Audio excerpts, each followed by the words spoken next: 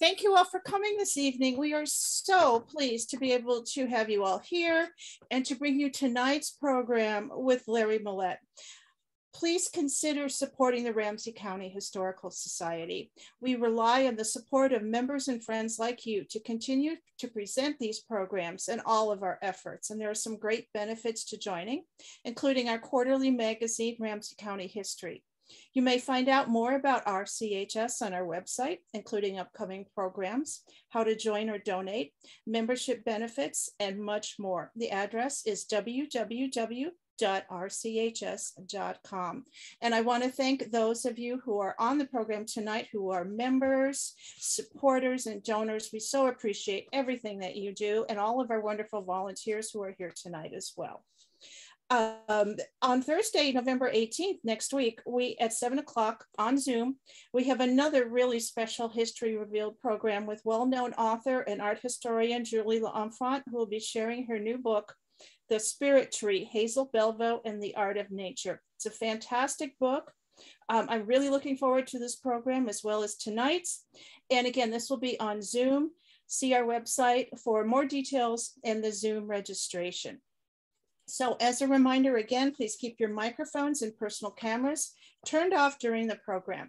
You can type your questions and comments in the chat, and we'll read out those for Larry to answer. This program is being recorded, and it will be up on our Ramsey County Historical Society YouTube channel in a few days. The Ramsey County Historical Society would like to acknowledge this sacred Dakota land. Minnesota Makoche, the land where the waters are so clear they reflect the clouds, is the ancestral and contemporary homeland of the Dakota people. It is also home to the Anishinaabe and other indigenous peoples. The Ramsey County Historical Society acknowledges that its sites are located on and benefit from these sacred Dakota lands. Ramsey County Historical Society is committed to preserving our past, informing our present, and inspiring our future.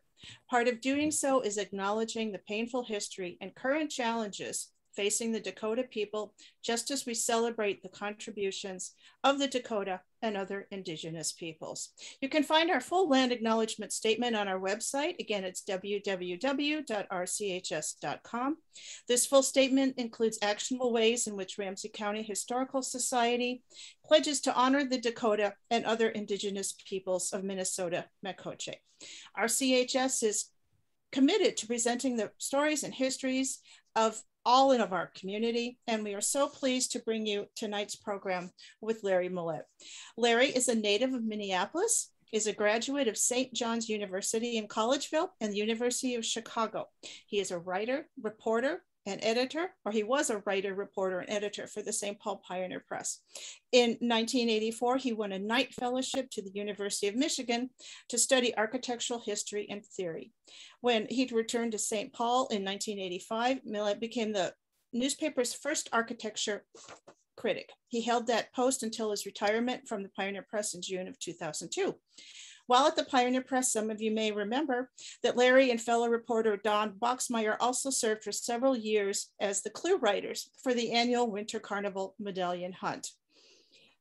Larry has written so many articles and books for publications, including Architecture, Inland Architect, Architecture Minnesota, and Minnesota History magazines, plus 14 works of nonfiction, including a number of AIA guides, plus Metropolitan Dreams, The Scandalous Rise and Stunning Fall of a Minneapolis Masterpiece, Once There Were Castles, which we'll be talking about tonight, Lost Mansions and Estates of the Twin Cities Then and Now, Lost Twin Cities, Minnesota Modern Architecture and Life at Mid-Century, and Minnesota's Own Preserving Our Grand Homes. He has also written 9 mystery novels, which are really great, which feature Sherlock Holmes and Dr. John Watson, as well as St. Paul saloon keeper and part-time detective Shadwell Rafferty. There's so much to list, and I don't have time tonight, but please see our website for Larry's complete biography and the list of works. It's on the event page for tonight's program. And I also want to thank our partner in our History Revealed programs, Subtext Books, which is downtown St. Paul on 5th Street. So check them out, get your books there. And I want to turn this over to Larry Millett. Thank you, Larry. Thank you. Thank you for the introduction. Tonight we're going to be talking about some houses and mansions from my book, Once There Were Castles, which I just realized came out 10 years ago. And it seems like just yesterday, but time goes on. We're going to focus on houses in St. Paul. Once There Were Castles actually covers, and for some reason it's not moving. Hold on here. We seem to be having a problem here already. Let's see. Oh, here we go. Oh boy, things are not moving very well here. Hold on a minute. We're going to see if we can get this technical glitch. Okay, we'll just do it with the other way around here. For some reason, my little down key isn't working. We're going to do Once There Were Castles. The book came out 10 years ago, and I talked about mansions all throughout the metropolitan area of the Twin Cities. But we're going to focus tonight on some of the houses that were once the great mansions in St. Paul that have disappeared over the years. By my estimate, there are at least 600 lost mansions in the Twin Cities, and that number is undoubtedly conservative. People often ask me, how does this happen? Why do these houses go away? And it's kind of the urban history of America. Cities are built up, they're rebuilt and built again, downtowns expand, mansions disappear, houses burn down. There's all sorts of different reasons why these big houses, many of them have disappeared over the years. So we're going to just focus on a few of the more, what I hope are the more interesting ones. And we're going to take a little tour of St. Paul by looking at some of the old mansion districts in the city.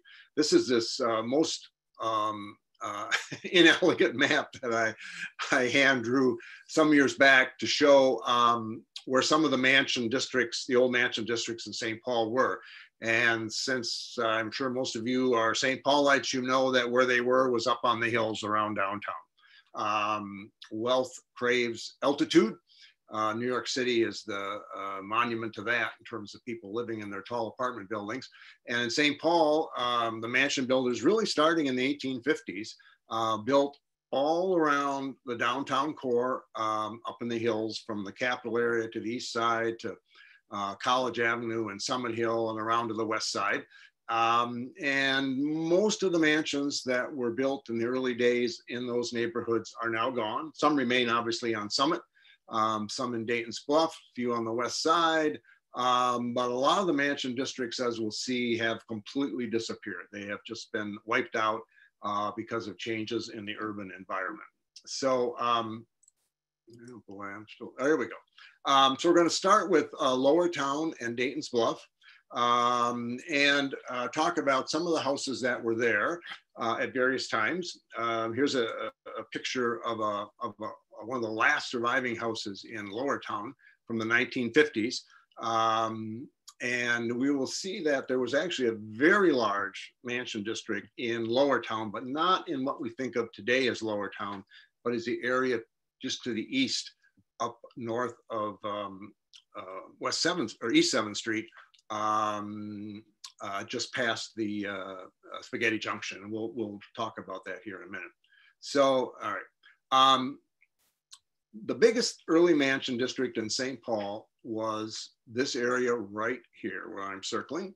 And this is Spaghetti Junction right here, 94, 35E is just off to our left there. And then the Lafayette Highway 52 bridge is right here, and this is Lafayette. This neighborhood, which is now entirely commercial and office and industrial, St. Paul Police Department is here also, Ramsey County Jail. This neighborhood was once chock-a-block with large houses, many of them, probably in the neighborhood of 100 large houses at one time here, plus many smaller houses. The big mansion district, the heart of the mansion district, the Summit Avenue of this district, was a little street called Woodward Avenue, which still exists right off of Payne here on the east side. But the mansion district was on the west side of what is this is Trout Brook Valley, the railroad tracks that go through here today. And right through here was Woodward Avenue, and many of the early mansions, the biggest early mansions from the 1850s on upward, were through here. Sometimes it's called the Lafayette Park area, and Lafayette Park, long gone, was right here at Grove Street and Lafayette in this parking lot here. And that was sort of the central focus of this neighborhood, which was considered close to downtown in those days. It still is, but it was kind of a walkable city when the first mansions were built. And so people built their houses close to the downtown area where most of the commercial activity was. And so this area, which had a nice kind of a view of the river, had Trout Brook running by it. That brook is now underground, and the railroad tracks have taken over that valley, but that was considered quite a scenic area, kind of a little wooded bluffs along here. And some of the early mansions were right in this neighborhood. Here's a view of Woodward Avenue, east from Lafayette Road, circa 18, what do I got here? Get rid of this little thing up here. Circa 1887. And this is the only picture I've ever really found of this mansion district. As you can see, there are big houses here, barely see because of so many trees, behind the walls. And it extended for several blocks, and names that you will recognize in St. Paul history had their first big houses on this street. Here's a picture of Lafayette Park, which stood, as I said, at Grove and Lafayette, just a little kind of a square, nothing very fancy, but it was sort of like Rice Park today, not Rice Park, more like Irvine Park, in the sense that they had houses around it. It was just a pleasant little green space around which this early mansion district developed. Here's three of the Woodward Avenue mansions, and you'll notice the names are, if you're a St. Paul historian, and even if you're not a St. Paul historian, they're probably pretty familiar. The Horace Thompson House. Thompson is maybe the least well-known of these, but he was one of the founders of the First National Bank of St. Paul. And this was his mansion over here, beautiful Italian-style house, built in 1860. Probably the nicest of the early mansions in the Woodward Avenue district. Amherst Wilder, who later built his big mansion up on Summit Avenue next to the James J. Hill House. And of course, the Amherst Wilder Foundation is still very much alive in St. Paul today and does many good things for the city. And then the Jacob Bass Henry Sibley House. Bass made his fortune as a tavern keeper, which was a good profession to be in the early days of St. Paul. And of course, Henry Sibley later moved into this house. He was the first representative, congressman from Minnesota, and also the state's first governor, fur trader who later branched out into many, many different activities. These are typical of the early generation of mansions in St. Paul. They were mostly either Italian in style, with a tower made of stone or brick. This house, the Sibley house, had a little cupola on top. And they were relatively small compared to the mansions to come. If you had a house in St. Paul or Minneapolis in the 1850s, if you were relatively well-to-do and could build a house, if you had a 5,000 square foot house, that was considered gigantic. Wait about 25, 30 years, and the houses became 25,000 square feet if you had a lot of money. So a lot of things changed over that time. These houses are also interesting in that they were built before the age of railroads. You can see the 1860, 1863, 1860, the first railroad line, which came through Trout Brook Valley, which only extended to Minneapolis, was built in 1862. Before railroads, it was harder to get materials. They had to come up by steamboat from other locales.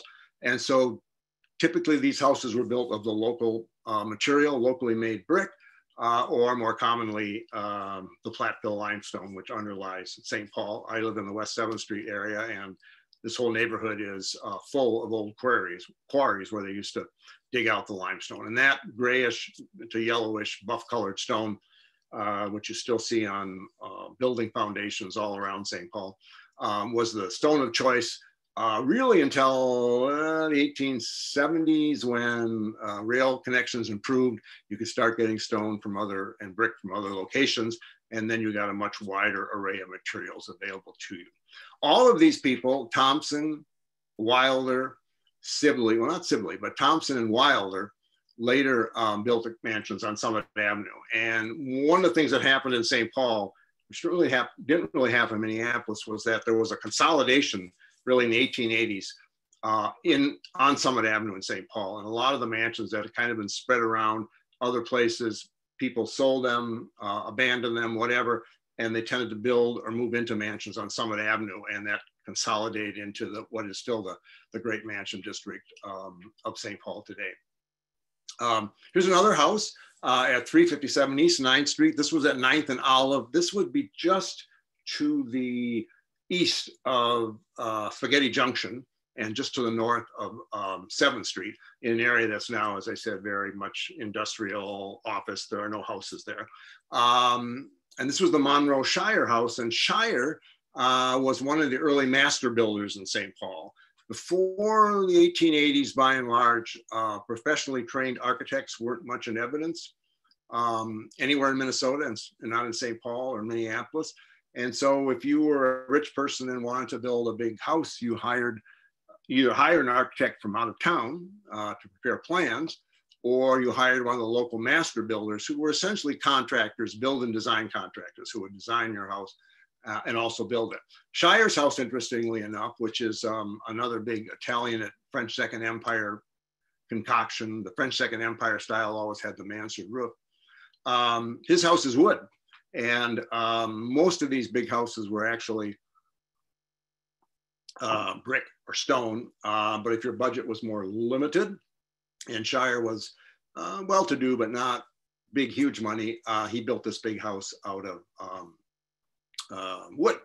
I should actually, I should mention that a lot of these early houses in the Woodward Avenue area, if you notice when they all disappeared, 1904, 1903, 1896, what happened right around the turn of the century is that the railroad development really picked up there. More tracks were built through Trout Brook Valley, and you did not want to live near steam locomotive lines in the 19th century. They were very messy, very dirty, very noisy. And so the rich folks moved out to other locales that were further away from the railroad tracks, most notably Summit Avenue. And these houses were, in many cases, either turned into rooming houses, rental properties for a time, and then were gradually demolished as industrial uses and new railroad uses took over the neighborhood. And the Shire House, same situation. In 1917, the Great Northern Railway built an enormous freight depot in this neighborhood, which still stands. Some of the buildings that are part of that still stand. They're no longer used by the railroad. And a whole bunch of houses, block after block of big houses, were torn down to make way for that new railroad facility. And among the people who built a house in this neighborhood was a fellow named James J. Hill. This was, of course, his first house, which was at 9th and Canada. And this house basically was in the middle of what is Spaghetti Junction today. And this was his first mansion, not as big as his later house on Summit, and not really a particularly grand house. Didn't have a tower, or if it had one, the roof had been, the tower part of it had been cut off. You can see this little thing in front here, but a classic French Second Empire house with a mansard roof, the big bracketed eaves, very tall proportions, and these hoods made of stone or iron that were a feature of the style over the windows. And when you see houses like this, those hoods are usually kind of, or crowns as they call them, are kind of a giveaway. The big remaining example of this style in St. Paul is the Alexander Ramsey House at Irvine Park, built in 1872. Otherwise, most of the big French Second Empire houses in St. Paul, of which there were many, are gone. Here's another one, the Conrad Gotzian House. And this was on East 10th Street, near where the, just west of where 94 starts swinging into Spaghetti Junction, and where District Energy has a cooling tower and facility of some sort there. This is actually one of the last houses in what we think of as Lower Town today, not that other part of Lower Town to the east, but what we think of as the warehouse district today. This was one of the last big surviving houses in that neighborhood to be torn down in the 1960s. Gotzin was, as some of you probably know, shoe manufacturer. And they had a big facility, big factory and building warehouse down in Lowertown, which still stands, and in fact was designed by a fellow named Cass Gilbert. So he was one of the many early businessmen, manufacturers, wholesalers, who I call them the merchant princes, who made their early fortunes in St. Paul. And this is very typical of those big early houses. And what you'll notice also about these houses is that they were actually, you know, they had the big mansard roof, but they're pretty simple houses. They're basically big boxes. We have to wait till the Victorian era when there was a wide array of materials and ornamental goods available before we start seeing those more wild and woolly Queen Anne style houses that are much more complex and multi-layered than these early mansions typically were. Among the great mansion probably on this early mansion district extending up toward Dayton's Bluff was the Theodore Ham House, which overlooked Sweet Hollow. A famous house in St. Paul history. You see here the house sitting on top of the hollow, overlooking on the east side of it, overlooking the, there were mills in here at one time and manufactories. And of course, later we know many small houses that were along the Phelan Creek. And the brewery is there right beside, right down the hill from the house. And parts of this brewery complex, the original one that's shown here, circa 1900, still stand. But the brew house dome, which once dominated the structure, no longer does. A lot of the facility was modernized at various times. But parts of it, parts of the old brewery are still there, obviously, and still finding new uses, and hopefully more in the future. The Ham Mansion was built, was at 671 Greenbrier, the street right on the east side of the hollow.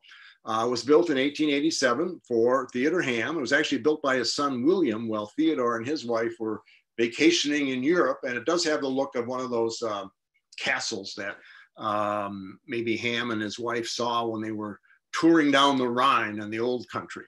And Gager built this very elaborate house on this large lot. You can see how much they terraced it here because of the steep hills in 1887.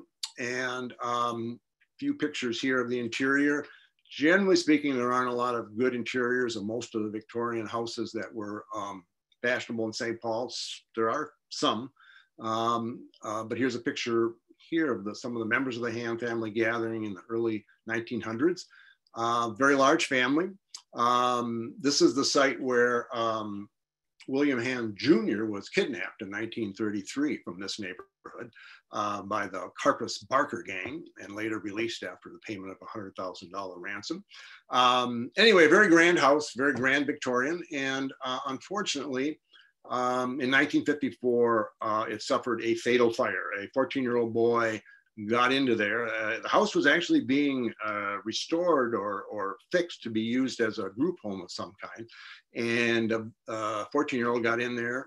He had matches and up it went. And you can see how much wood was part of the interior of the house and even the little cylindrical roof or the conical roof there.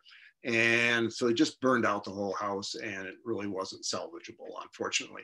Had this house survived that fire or not been burned down by the boy, I think it would still be around today because of its importance to the history of St. Paul. The brewing industry was tremendously important to St. Paul. The German community was tremendously important to St. Paul, and might be who knows what it might be today, but it's one of the big losses.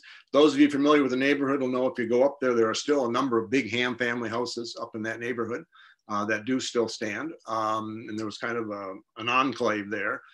Families in the 19th century and early 20th century tended to live in close proximity, more so necessarily than they do today.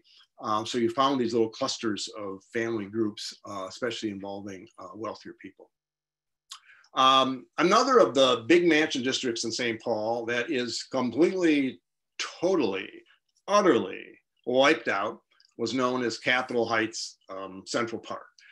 This was the area around and mostly north of the state capitol, although there were some houses also to the south and east and west of where the capitol is, that were quite spectacular. But the biggest houses were kind of on those hills right above and past the capitol, north of University Avenue, especially particularly along Sherburne Avenue. And this was called Capitol Heights. There's still a Capitol Heights Boulevard up there. And you can see this picture from 1896 looking up toward, from Wabasha Street here, looking more or less north. And you can see the big houses up here, and the Capitol was going to be built right up in this area in the late 1890s, and then completed in 1905. And the Capitol was really I called it in my book, a white marble missile that got shot into this district, and it kind of blew it up as state government expanded. As the city grew, all these mansions one by one began going away, being torn down to make way for new uses, and in many cases, government uses. One of the first houses, one of the first, what you call them, early mansion up here was the William Ames house, which was built in 1854, and it was a Gothic revival house, not particularly large.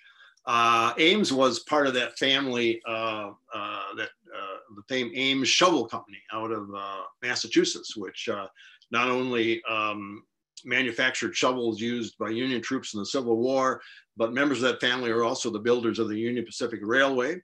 And I did a column about this house for the Strib recently, which I pointed out that some of the scenes for the movie Knives Out were filmed in one of the Ames family mansions in Massachusetts. Well, William Ames was one of the sons of the founder of the big, enormous shovel company and iron company, and he moved out to St. Paul in the 1850s, built a relatively small house, and then actually had a farm out on the east side in what's called Hazel Park, and his son was also William, was one of the early developers of Hazel Park.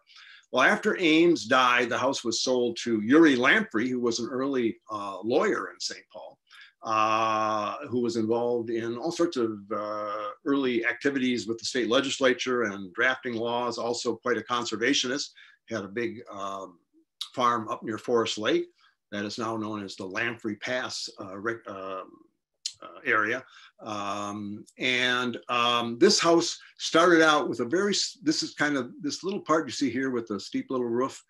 This was kind of the start of the house, and Lamprey came in and expanded it enormously into this giant Victorian confection with the towers, one of the few 3-level porches I've ever seen on a house in St. Paul.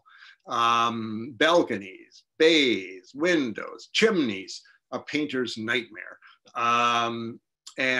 He lived in this house until the time of his death, which was right on Central Avenue, basically where the State Judicial Building is today. This house was raised to make way for the State Historical Society building, which was built in 1917, and then that in turn was turned in, expanded and turned into the State Judicial Center when the Historical Society built their new building in the 90s. And that's where this house was. And Central Park, which we'll see here. I'm having trouble here, hold on. Okay, I think I lost that slide. But Central Park was right below the area. We'll get to that later. Central Park was right below this house, just south of the Capitol today and where the Centennial Office Building is now. So among the other houses here, the two great houses in this neighborhood, Capitol Heights, were the John Merriam House and the William Merriam House. One was built in 1882, the other in 1887. John, who had built this house, which later became, as many of you will recall, the home of the Science Museum, was now the Science Museum of Minnesota. I can't get any sound. That house was right across the street from William Marion's house, and William Marion was, among other things, the governor of Minnesota in the 1890s, and he built this house in 1882. This is Cedar Street right here. This is University Avenue, so this camera is planted right where the state capitol is today. You're looking at that before the underpass was built that carried University underneath Cedar. If you go up Cedar Street today, portions of this wall, at least the last time I was up there, of the Merriam House still stand. And you can see the big mansions behind it up on Sherburne. My guess is that there were probably at one time 30 or more houses up in this neighborhood that might qualify as mansions by today's standards. But these two were among the finest. The John Merriam House at 51 University, designed by a firm called Mould and McNichol, was, I think, one of the handful of greatest Victorian era mansions in the Twin Cities and in St. Paul. It's a beautiful example of this rock-bound style that's sometimes called a Romanesque revival or Richardsonian Romanesque, after the great Boston architect H.H. Richardson, who was kind of the master of that particular style. You can see the beautiful stonework. It was done in two colors of Lake Superior sandstone, that beautiful reddish sandstone that they quarry in near Bayfield, Wisconsin, and over into Michigan.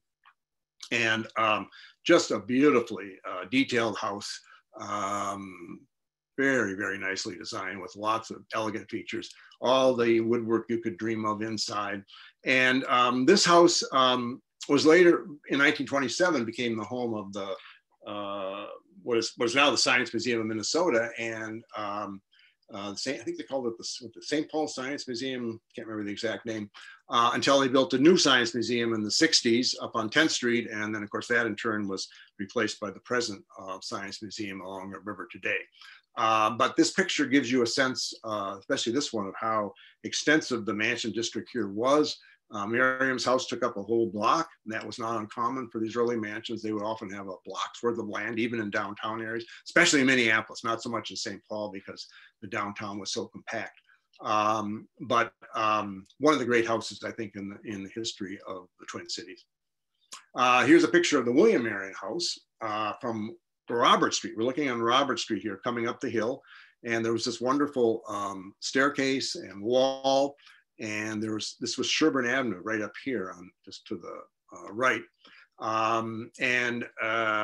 It used to be that I could walk up here. This is now called Cass Gilbert Park. And there's that lookout, that concrete lookout on the hilltop here.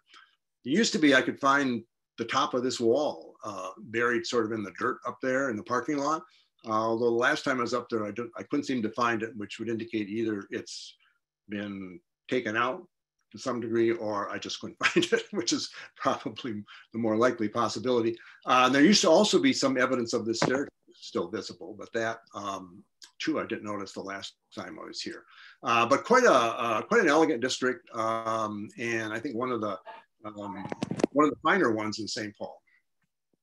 Here's another picture of this area looking from the top. And here you can see the George Benz house at 5 Sherburne Avenue, at the end of Sherburne Avenue. You get a sense of this lookout here and the staircase. The Merriam house would be kind of back over here to the left. And Benz was another of the early Germans in St. Paul. And whereas Ham had gone into beer, Benz went into distilling and ran a big wholesale liquor operation in St. Paul, owned a number of distilleries in Kentucky. That family was very prominent in St. Paul for a long time. Later built a mansion out on Mississippi River Boulevard. And this house was designed by an architect named Emil Ulrichi, about whom I know next to nothing. He was one of those short-lived guys in St. Paul, and did a few houses, but this is a very romantic house sitting up here on top of the bluff with a wonderful view of the city. There was a little lookout up here in the tower, I'm told, and a lot of big fancy rooms, and just a really wonderful house. And you see it came down in 1948. And the Merriam house, which we just saw, the John Merriam house, was actually the last of the mansions to come down in 1964. And the state administration building is now on that site. And up here on Sherburne now, there's basically a parking lot here, is what this is. There are no mansions at all left on Sherburne. Here's another one of those Sherburne Avenue mansions, the Charles Petch house, 41 Sherburne Avenue. As you can see, these houses were mostly built in the 1880s. And that was the great age of growth and development in St. Paul and Minneapolis. It was the great boom decade for the cities in which they expanded enormously in area, in population. And because at this time, all sorts of railroad service was available. St. Paul was a great railroad center, as was Minneapolis. You could get materials from all over the country, brick, stone, ornamental terracotta, whatever you wanted. And so the houses from the 1880s were much more elaborate and much bigger because the people had more money than they were in the 1850s and 60s. And there were just a whole lot of these Victorians floating around. We still know that they're up on Summit, parts of the Dayton's Bluff, other sections of the city, Hill District. You can still find plenty of these houses, but many, many of the bigger ones are gone. Here's Central Park. In Central Park, we're looking from the capital area south toward downtown. This is where this is Cedar over here, and this would be where the Centennial Office Building is today, and the Centennial Ramp behind it between Minnesota and Cedar. And there was a whole collection of houses, apartments, row houses, townhouses around this park, which was developed in the 1880s and which sort of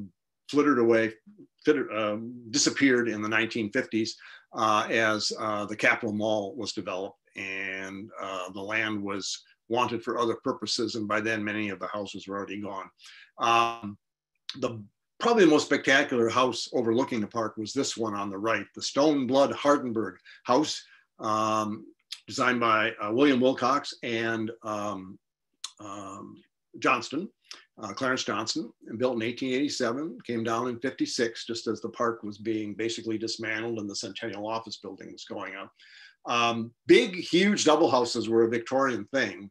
And if you had a lot of money, you could build a big double house. They were almost always built by family members, father and son, wife and daughter. In this case, a guy named Stone built this house for his two his two son-in-laws, built for his two daughters and their husbands. And the Victorian double houses, the big ones, were interesting because they did not have identical floor plans. There are still a lot of double houses around St. Paul, some in my neighborhood on West 7th. And typically the smaller ones, that's a mirrored plan. They're like a duplex, only instead of being up, down, they're left, right, and they're fairly symmetrical typically. But the big expensive ones were not. They could be quite different in size, one unit bigger than the other, different floor plans. And this was one of the really grand double houses built in St. Paul. The builder, by the way, Stone, reserved an apartment for himself on the second floor and his wife. And I'm not sure that the two son-in-laws and the daughters really liked that arrangement, but I guess it came with the dollars to build the place.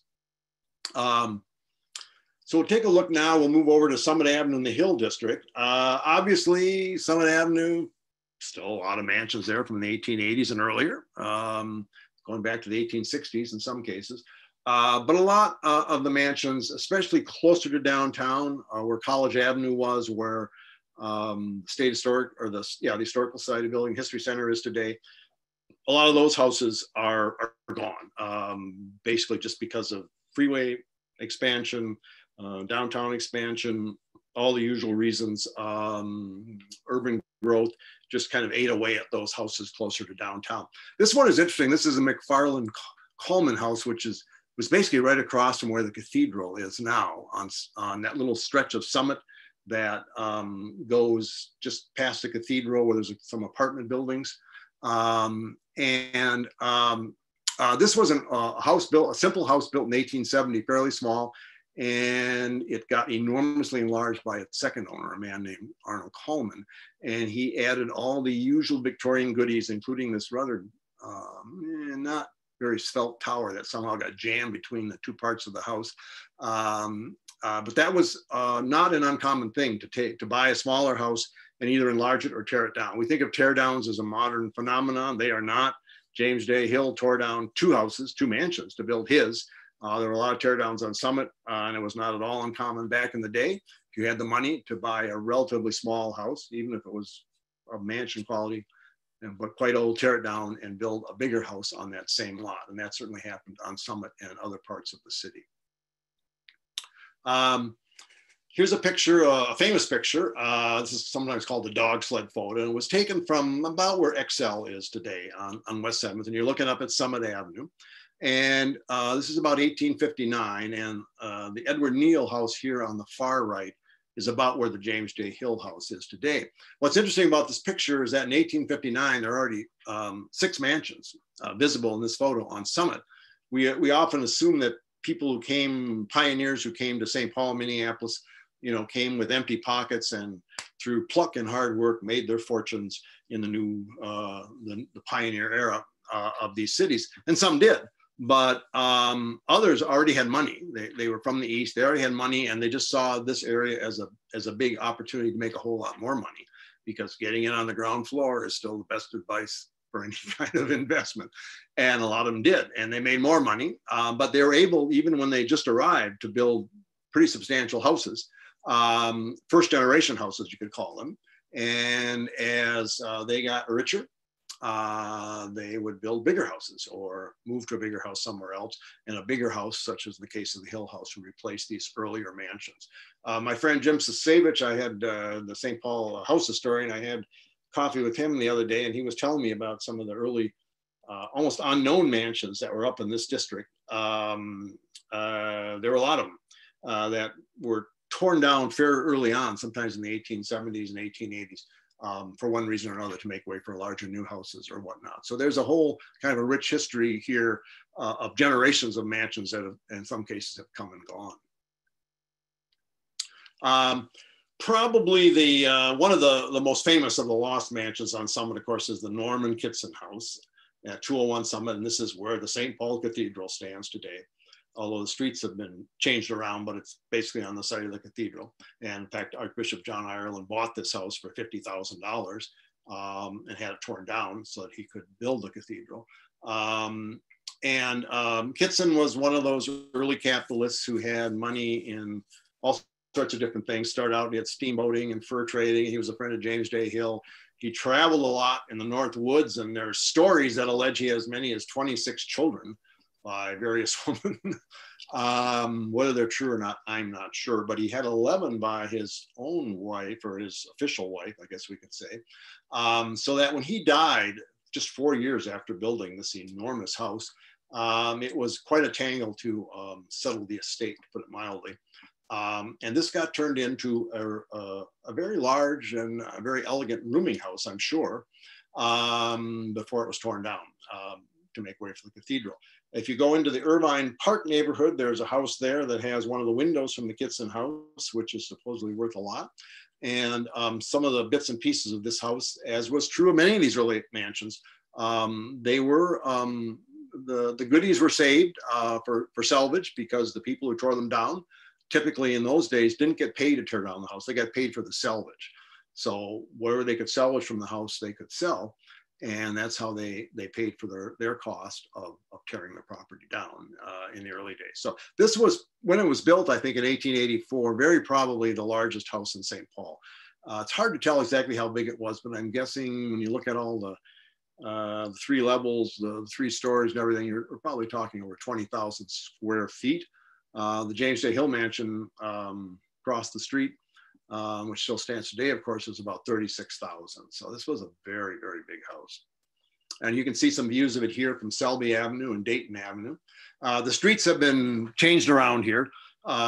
So these views are different from what you would see today. We didn't have John Ireland Boulevard, and there's been a number of other changes, but this is actually a cable car going up the Selby Avenue Hill. Before the streetcars arrived, there were cable cars that went briefly, had a brief run in St. Paul for a few years before electric streetcars arrived in 1889, 1890. And that was such a superior technology that other than in San Francisco, cable cars went away very rapidly. By the way, the city in the United States that had the biggest cable car system of all, believe it or not, was Chicago. It was flat, and cable cars actually like flat, but they could operate on steep hills too. But St. Paul had 2 cable car lines, one that went up Selby and one that went out East 7th. And they were powered by steam power plants at the end of the line. They had a moving cable under the street. But it was just not a really efficient system. And when electric streetcars came in, they quickly took over. Just to give you an idea, look at this mansion now that Kitson built in 1884. Here's where he was living when he built that house. This was his first mansion. You can see the difference between the 1850s and the 1880s, just in terms of the size of these houses and the luxuriousness of them.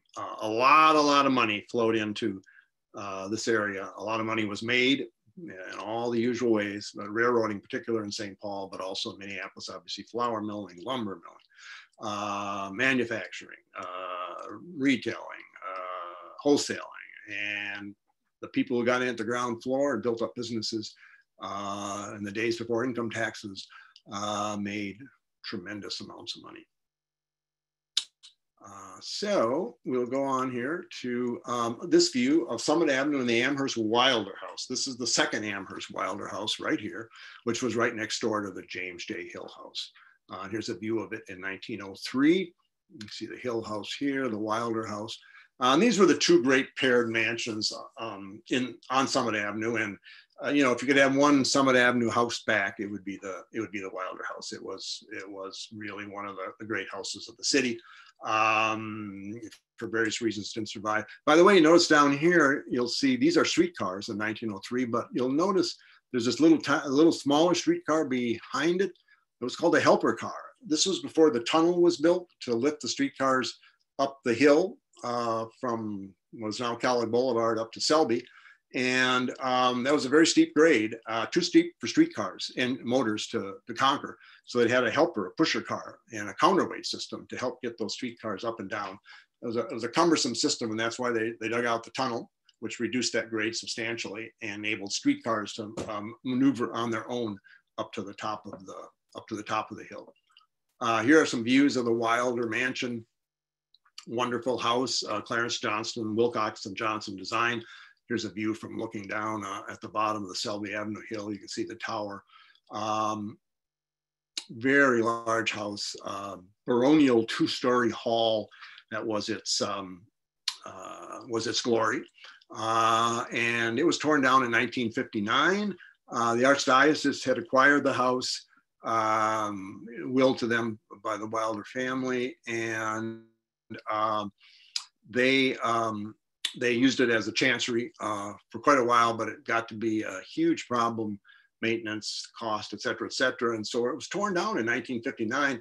And I was surprised looking at old newspaper stories how little publicity there was. There were pictures and there were a couple articles here and there in the Pioneer Press and the Dispatch, but there wasn't a sense in those days of historic preservation that I think hopefully we have now. And so a house like this could basically be torn down, you know, tear it down. Nobody needs to review it.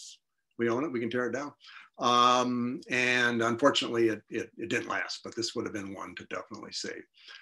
Here's another house that was gone on Summit, the Andrew Muir House from 545 Summit out closer to Dale. Another one of the Augustus Gager houses. And look at the tower on this thing. 1, 2, 3, 4-story tower. Lots of stuff going on, kind of your classic Mad Dog Victorian house with, you know, everything you can think of. This came down in 44. I'm not sure why, if it was just kind of falling apart or I don't know if there was a fire or something. I have the book I can read. Hello. Somebody is talking here, but anyway, this is the Muir House from 1886 to 1944. Summit Park and Marshall Avenue, again, it's complicated to describe, but Summit Avenue was relocated when the cathedral was built. It was moved. And then when John Ireland Boulevard was built, there was moves. And a part of Marshall Avenue, which was known at one time as Nelson Avenue, got lopped off. And there was this park here called Summit Park, and that's gone. This is the view from the Kitson House, and this was one of the big houses there, Charles Dickerman House. Had this wonderfully strange,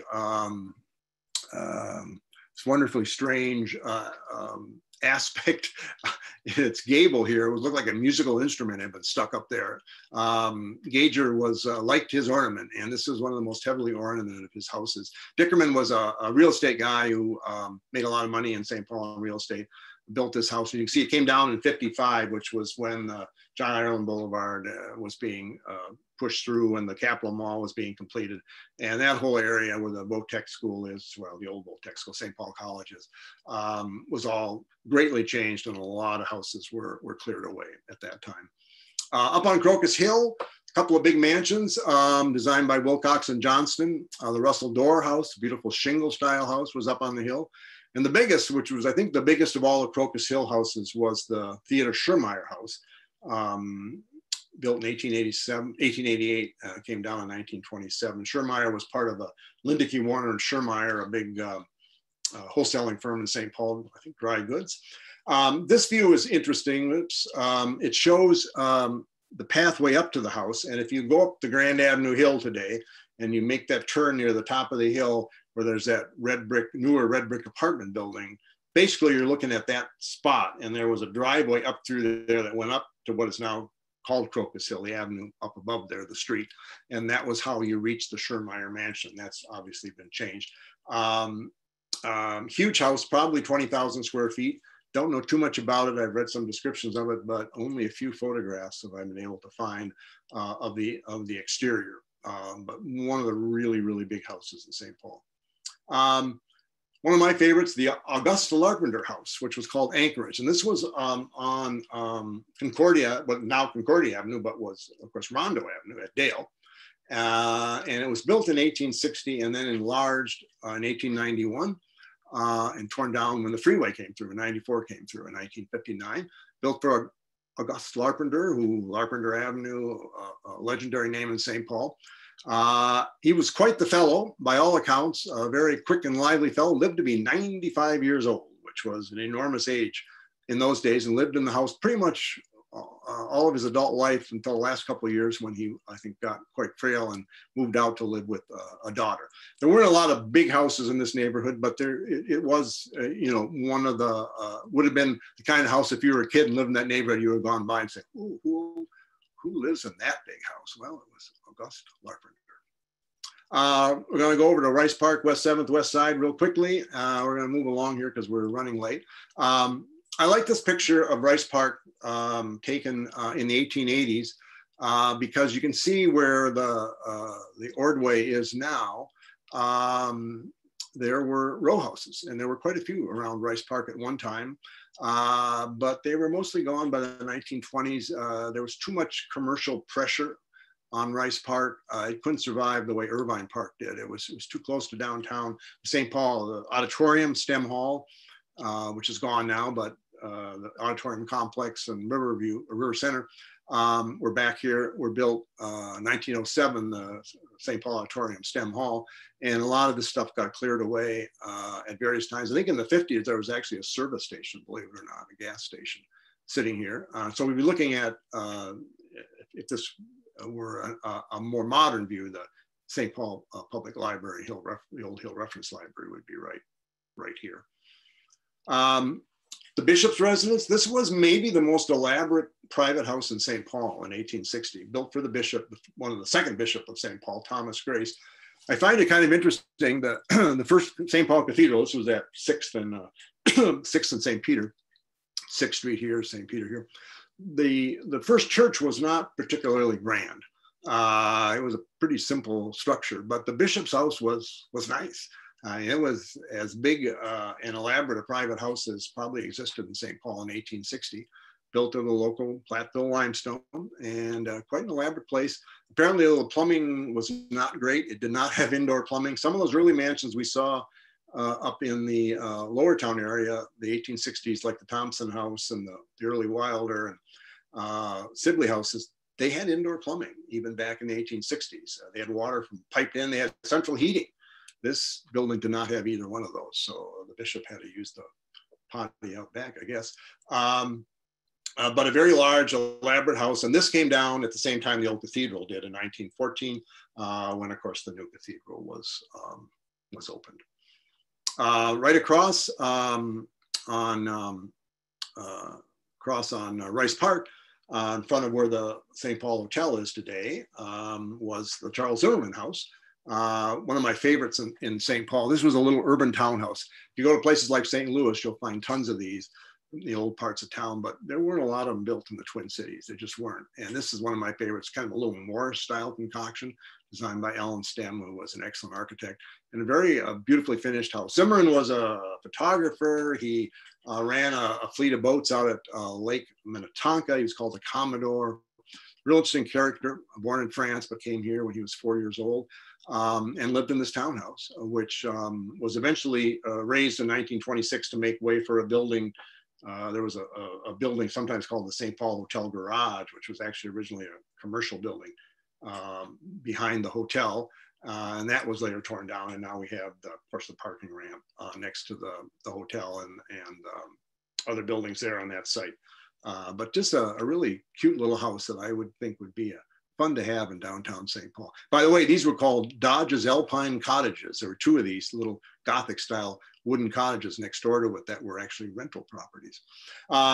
West 7th Street had some of the earliest mansions in St. Paul. These were the Swift Robertson House, which was originally at Sherman and 7th, but was moved around corner to Sherman Street at a later date, and what's called the Fuller Emmett House, Lafayette Emmett, Alpheus Fuller House.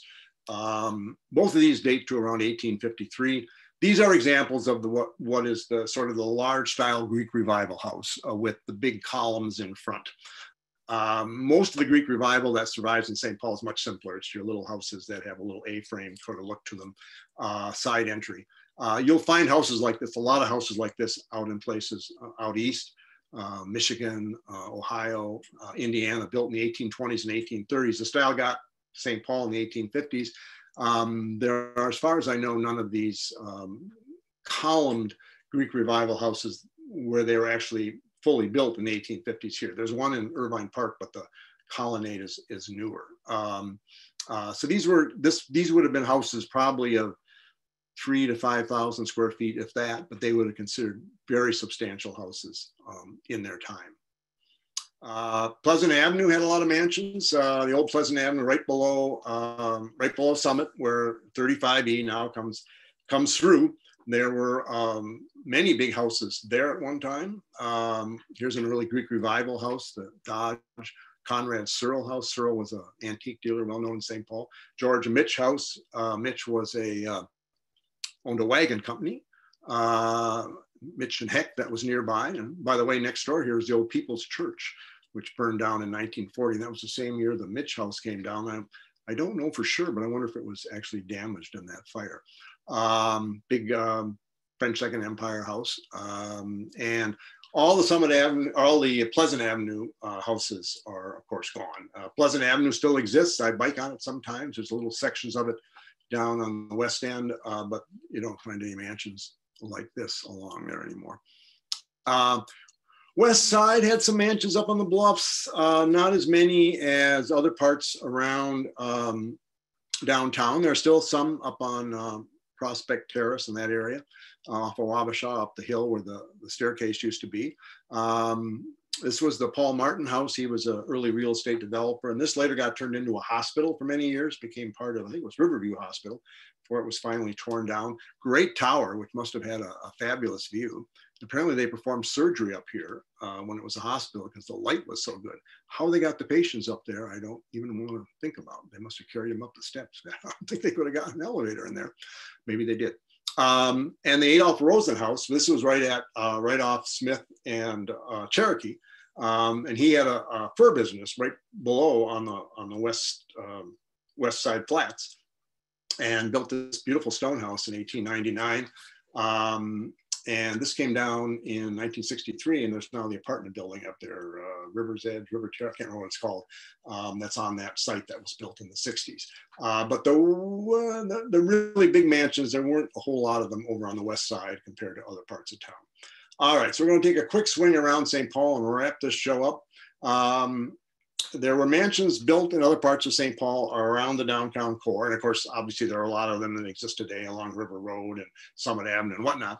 But there were other parts of town where there were some big houses that have gone away. The McKenty Davidson house, which was on the southeast side of Como Lake, 1858, circa 1906. This started out as a hotel, then became a residential property, then became a hotel again.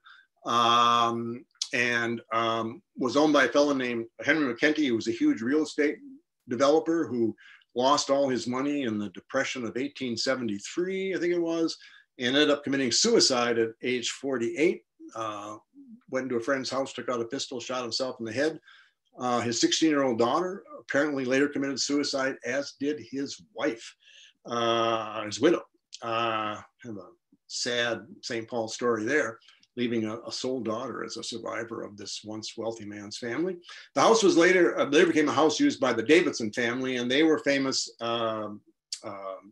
John Davidson, I think, was the owner, and he had 6 children, all of whom were skaters, ice skaters, including Mabel Davidson, who became a well-known figure skater, and Harley Davidson, not the motorcycle guy, who was a speed skater. And the whole family supposedly learned how to speed skate and skate on Como Lake, which, by the way, McKenty named. It used to be called Sandy Lake, and McKenty gave it the more romantic name of Como Lake. At least that's the story. Another house that's not too well known, the Hatch Nettleton house up on Randolph near Lexington, where the apartments are today. This is the first version of the house built by a man named Hatch in the 1860s. Stone house, again, Italian in style with that tower. That burned down in 1876, and then a guy named Nettleton built another house on the site. And then it later became, I think, a company that sold bottled water, didn't it? Or spring water, I think it did. And whoops, I'm having trouble here. That had a very large amount of land and was, typical of these sort of estates that were scattered around back in the day when more land was available and the city hadn't developed as much.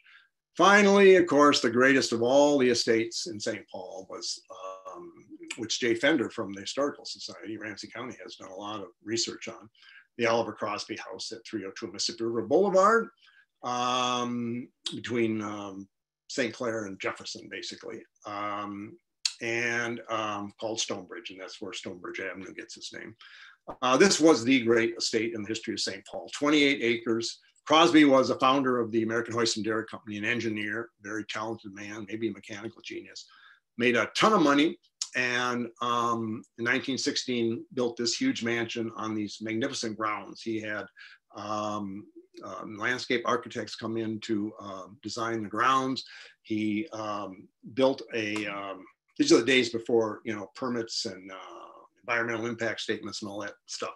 He built a reservoir up on the top of the bluff, ran the water down the side of the bluff and in through his property in a little creek bed, and then put a lake next to his house where he could go out and on rowboats after parties.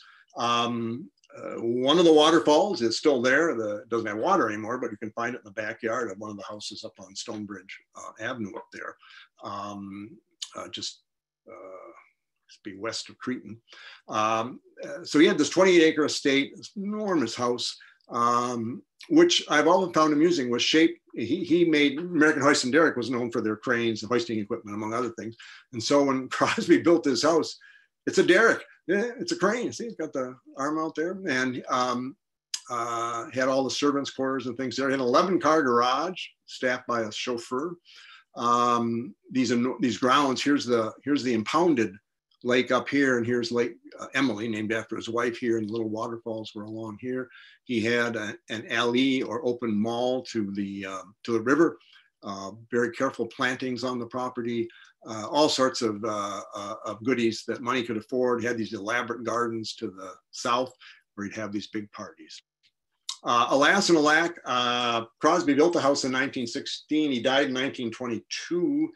His wife died in 1928, and his only son, lived in the house for a while. But by the 30s, they wanted out, and they were ready to redevelop subdivide the entire property, which eventually happened, although it took a while because of the Depression and other things. The house itself, the city suggested at one point using it as a governor's mansion, which would have been, I think, quite spectacular if it had been all intact, although by the 50s, it was basically just the house and a lot of other development around it. But that never happened, and so the house was unfortunately torn down in 1953. There was never an estate, I don't think, anywhere in Minneapolis, St. Paul proper to match this one. This was the big one. Boy, I would love to have seen that in its heyday. And it looks sort of Gatsby-esque with these parties out here, people in their fine evening clothes, and I could be out there on the blue lawn and talking to Gatsby and finding out what the heck Daisy was up to. Anyway, that's just a very brief look. My book, Once There Were Castles, has many more houses featured in it. And I always tell people, by God, it would make a lovely Christmas present for somebody, if you don't have it already. Coming next spring will be the end of the Sherlockian Rafferty cycle. Rafferty's Last Case will be out, University of Minnesota Press. I'm assuming it'll be probably April or thereabouts, and it'll bring the Rafferty's story and Holmes's visits to St. Paul to a close. It's all set in St. Paul in 1928. So I think that is it. And if anybody has any questions, I would be happy to entertain them briefly. Great, thank you, Larry. That was fantastic. We do have some questions and comments. Sure. There was a question about near Lafayette Boulevard is Kitson Street. Was the Kitson mansion near there, and what was the relationship with the no, it wasn't. It wasn't. And I assume, I don't know, I'd have to look at Donald Empson's book on St. Paul street names to be sure, but I assume the street was probably named after Kitson. But no, the mansion, neither the first nor the second mansion were on the east side. One was up on the older one was up on Jackson, near 12th in that area. And of course, the newer one was over on Summit. But I don't think Kitson had a house, although I could be wrong. He could have lived over there for a time, but I don't think he had a house on the east side. There was a question about if the 14-year-old boy that burnt down the Ham house, is he still living? Or did you ever find out what happened to him? I do not know. He could be. You see, 1954, he'd be, what is that, 1940? So he'd be 60, 70, he'd be 81 years old. He could be. There were newspaper stories at the time. And honestly, I don't recall if the boy was ever named. He probably was. In those days, they didn't typically excise juveniles' names from the newspapers. And I don't really know if it was accidental or just, deliberate, or he was just playing with matches and having, but if you go into an old house and start playing with matches that's full of wood, bad things might happen. I don't know the full story. It's something, one of my great regrets is that the Pioneer Press and Dispatch are not online for the most part until the 1980s. There are some little bits of them you can find, segments of them that are have been digitized and are online, but you can't. Most of them aren't yet. I hope someday they will be, because it would be a tremendous move. The Minneapolis papers now, the Tribune, and you can go back 150 years on their database. You got to pay a little money a month, but I use it all the time. It's a tremendous resource because, if it's digitized, then it's searchable. And when I did like Lost Twin Cities, I spent too many hours, more hours than I can possibly account for in libraries, paging through microfilms. And oh Lord, that's not a job that's any fun. So it's hard to, I used to, when I worked at the Pioneer Press, I could often go into their archives and dig out stuff, but I don't have that capacity to do that anymore. And that was all hand archives, just clippings.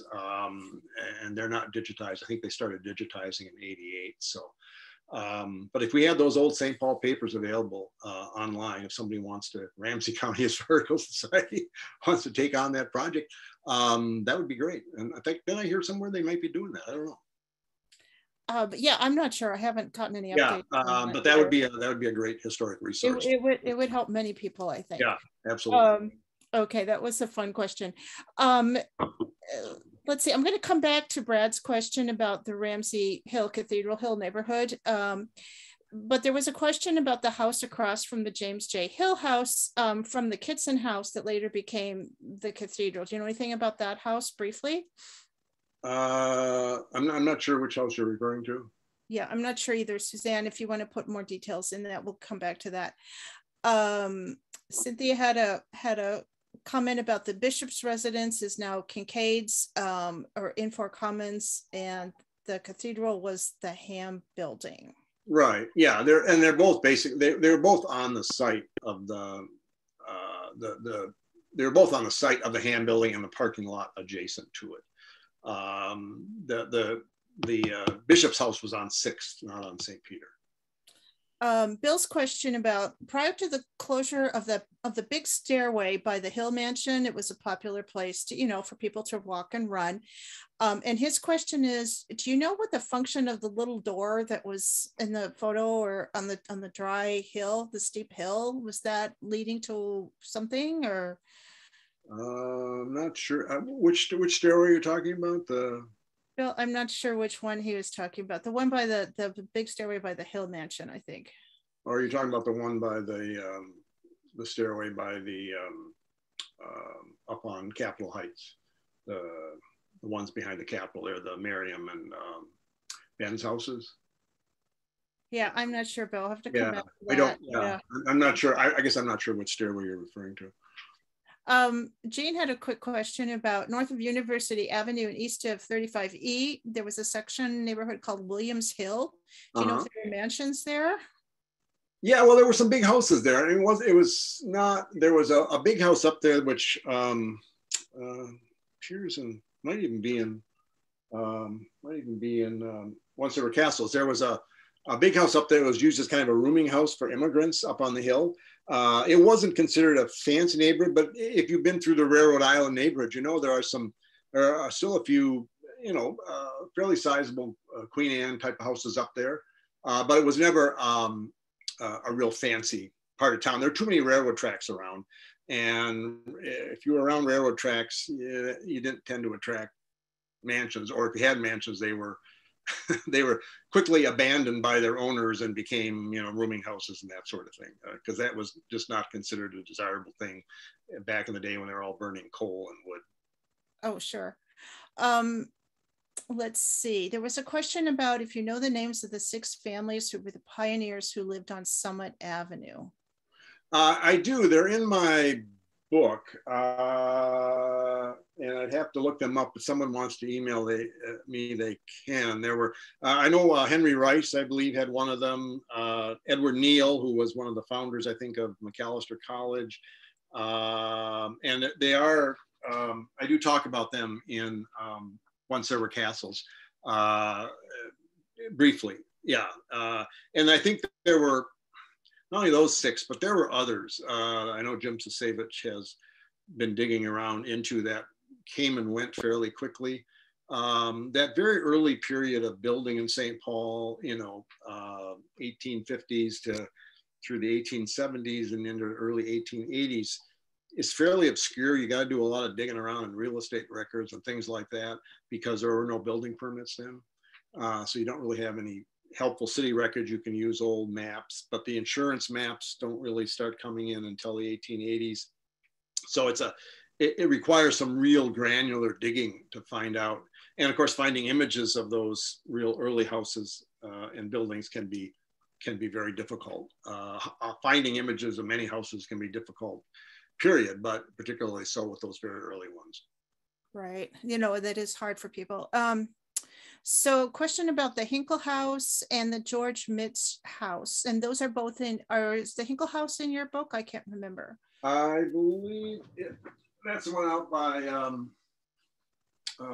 Como, right? I think that's, oh wait, the Hinkle House. That's the one up by, yeah, 12930, Hinkle House. Yeah, that's in the book. Let's see here. People are always amazed that I don't remember what I wrote, but I've written too many books. Let's see, the Hinkle House is mentioned here somewhere. It is mentioned in the book in passing, but it isn't, yeah, here it is. There's a picture of it actually on page 130. That was the one, what they call Union Park up off the university, kind of in the Irish Park area now. And there's a picture of that and a brief discussion of it, but nothing in any detail. What was the other one you're asking about? The George Mitch house. Yeah, I don't know too much about that house. There are some other pictures of it I know I've run across, maybe not under that name. I think sometimes it shows up in pictures of the People's Church next door. I think that's the same, I think it was descendants of that family who had the restaurant down on West 7th for years, which is now Bennett's, which we call Mitch's. I'm not positive on that, but I know I had lunch there with Don Boxmeyer a few times back in the day. I think that's part of the Mitch family. I don't really know a great deal about that house. Okay. There were a couple comments about Kitson Street. Ralph says that Kitson Street fragment is now the off-ramp from Highway 52 to East 7th. Yep. And then Cynthia, who is a great researcher, said that the Empson book says that Kitson Street is indeed named after Norman Kitson. And I don't have a copy of that. So thank you, Cynthia, for looking that up. And then Deborah, who's also wrote the book about Alvin Karpus along with Cynthia, said that she thinks that the newspapers identified the boy who burned the ham house as Johnny. But I mean, how many Johnnies were there? Johnny, torch you, Johnny. Yeah, I don't know. I'd have to go back and try to dig out those. I might even have some old files on that. I don't know, but yeah, I don't know if they identified juveniles back in the 50s. They put a lot of stuff in the papers in the 50s that we don't put in there today, but I don't know if they identified juveniles. And Suzanne went back to her question about the house over by the cathedral. The house that she was referring to was torn down to make the cathedral parking lot, and her grandmother was born there. Oh, okay, yeah. And that would be somewhere also in Sandine's book on Summit Avenue. I'm sure. I don't think I have it in One Silver Castles. As I said, there are. I have in my database of lost Twin Cities mansions, which is just really a list. I have, although I also have a database of lost downtown, a more formal database of lost downtown mansions in St. Paul and Minneapolis, among other things. But my database of my list of lost mansions that I was able to run across to find some reference to in St. Paul and Minneapolis and the suburbs is well over 600. And as I say, I think there are, quite a large number that aren't accounted for, especially the real early ones. I just think there were a lot of them up. There were early ones up on Capitol Heights. There were certainly early ones on Summit, up on the east side. I mean, there's a lot of stuff that's just kind of disappeared without much of a trace. Right. So going back to that, there was a question about, was there ever anything on the far east side by the Hillcrest neighborhood that you know of? Probably not. There are some nice houses out in Hazel Park, going back to the 1880s, including one, the Schneider House, which is a beautiful shingle style house, but not a lot of big mansions, I don't think. And the Hillcrest area, I think was, I could be wrong, was that far east side. A lot of that wasn't developed until the 50s. Yeah. If you go out there, a lot of the houses are from actually 1950s vintage houses. So to answer Suzanne's question from our editor, we think that Suzanne is talking about 217 Summit, which was once owned by Eliza Edgerton Newport and her family, which could be that same house. If you check on our website, rchs.com, in the publishing tab in the winter 2019 issue, there's a great story by Christine Potus Larson about Eliza Edgerton Newport and the work she did, who was a relative of Christine.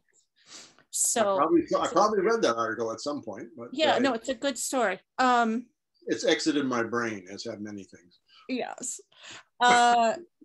So Cynthia had a question, and we'll let you answer that in the chat. And then before we get back to Brad's question, because we're running low on time, Ellen, just quickly, wanted to ask how we start to research the history of your own 1890s home up on the bluff on the west side above Harriet Island.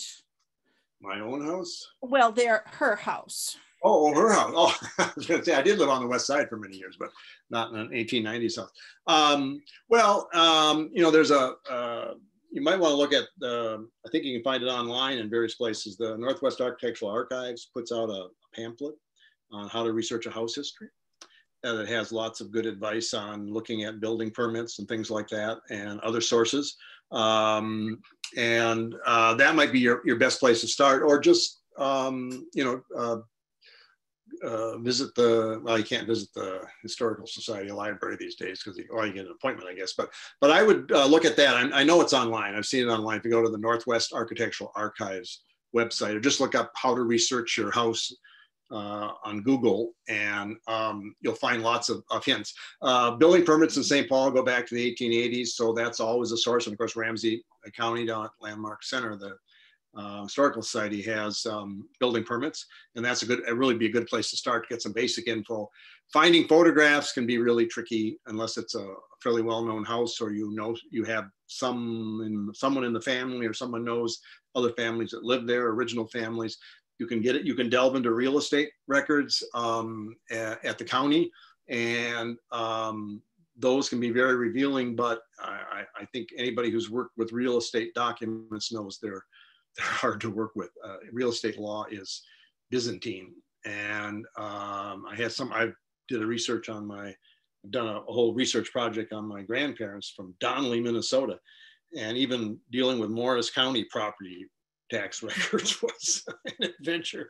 You can hire someone like Jim Savich, or a house detective or researcher, to help you out. There are people who do that. So there are lots of approaches, but I would start with that pamphlet, which would give you a lot of basic ideas about avenues that you can pursue to find out more about your house. And if you can find anything in the attic, that's always a good deal. I have had many stories of people telling me, "Oh, I was up in the attic, I found these blueprints." So you never know. Right. And thank you for mentioning our research center. We are back open by appointment, and we do have the building permits, as well as old phone books, yep, plat maps, and all kinds of things to help people research their house. We don't have an ancestral genealogical information, but we do have the house information. And things like ancestry.com, if you want to pay the money, and other sources like that can be very helpful if you have some names and you find out who the people were and where they came from, and they'll start pointing you to city directories and census data and things like that. Can all be very helpful. There's an immense amount of stuff now online. It's out there. It's just a matter of figuring out how to get to it. And Cynthia, Carrie, I'm sorry, Carrie posted a link. I want to thank everybody. I apologize if we didn't get to your question or comment. Thank you, Larry. Thank you, everybody, for coming. It was a fantastic program.